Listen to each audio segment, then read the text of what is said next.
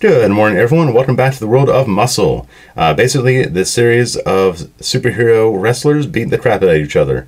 They all have crazy themes, and they go to extreme. I really like this series because it was released in the early 80s. It had no articulation, but high detail figures. And just for fun's sakes, I decided to take a look at a bunch of them at random. Just kind of like what they did with those old blind bags and things that they used to provide. They came in 4-packs, 10-packs, and 24-packs. But I will be just picking 10 at random just for fun and keep this video format a little short. So yeah, without further ado, let's take a look at some of these guys. All right, first up is Muscle Man number 186, Kinnikuman Musclemen.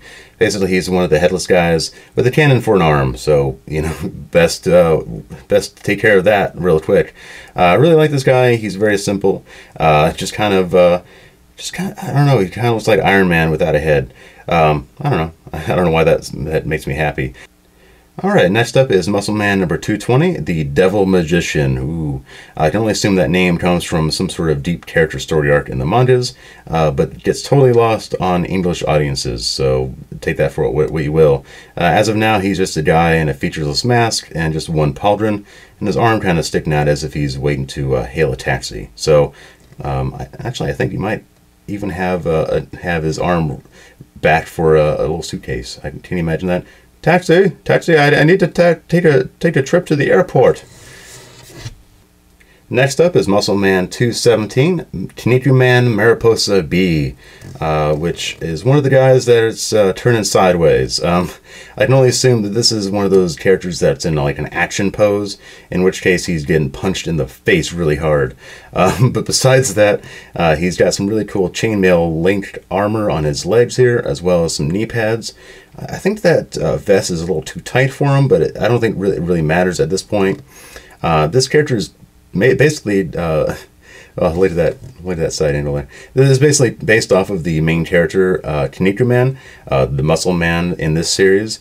Basically, he's a buffoon, and he gets beat up quite a lot in the series, but he's ever persistent. So he manages to make it out in the end. Good for him, but he gets beat up a lot. So hats off to you for actually making a character in which he's beat up. So that's fun, right? Right. Are you ready to rock? Yeah! All right, this is Mr. Barracuda, number 223.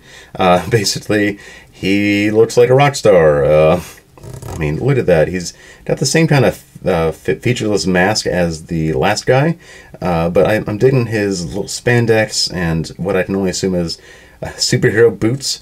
He's kind of rocking there.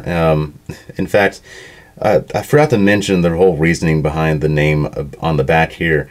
These are all the different brands that came to make the original Kinnikuman Kinshi figures. I'll put all their names up on the screen now. Basically, they patented the molds. They still have rights to the molds, which is why we can't have any of the modern ones now, because they still hold the rights to it, even all these years later. So that's why series like Super 7 are making their own. So hopefully, with any luck, they'll make some really awesome guys like this. You know, some really cool, some space luchador rock star dudes. I mean, that would be awesome, right?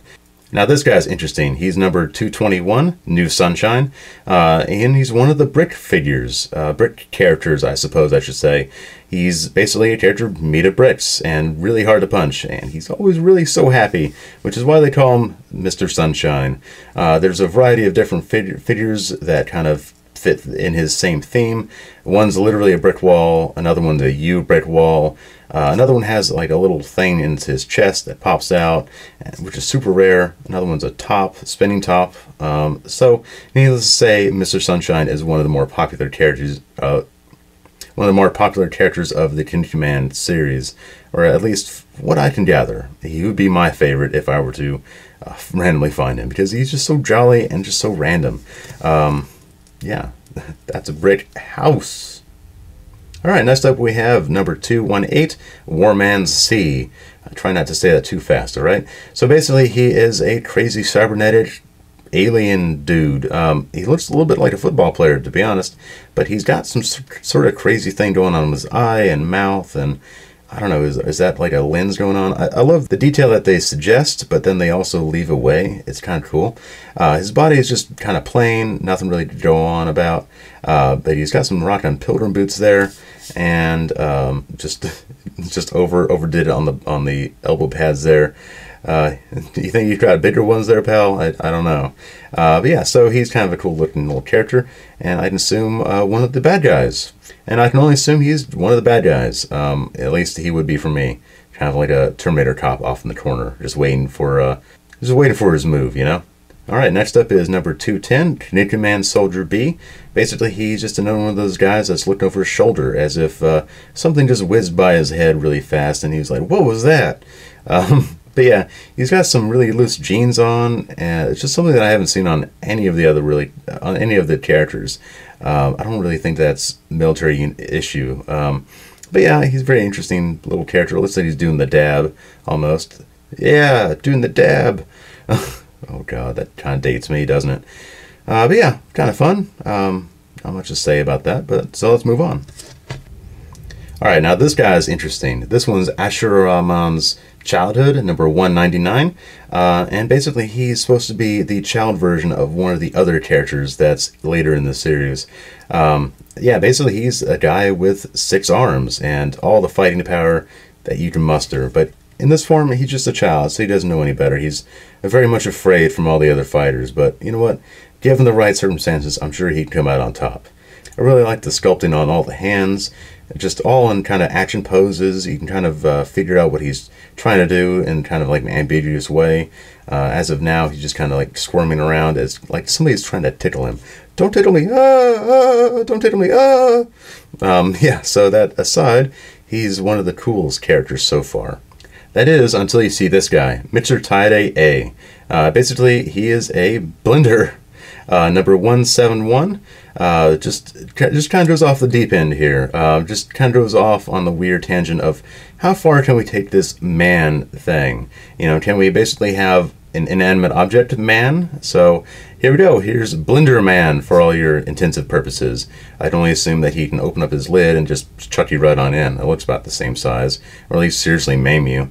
I can only assume that that in the middle there is what is the little spinning blade, because otherwise it's a really weird decoration to have right there, you know? But yeah, he has little spandex shorts too. Nothing going on in the back here, just more sculpting for the hands. I love that sculpting for everything. Alright, last but not least is the figure known as Atlantis, number 161.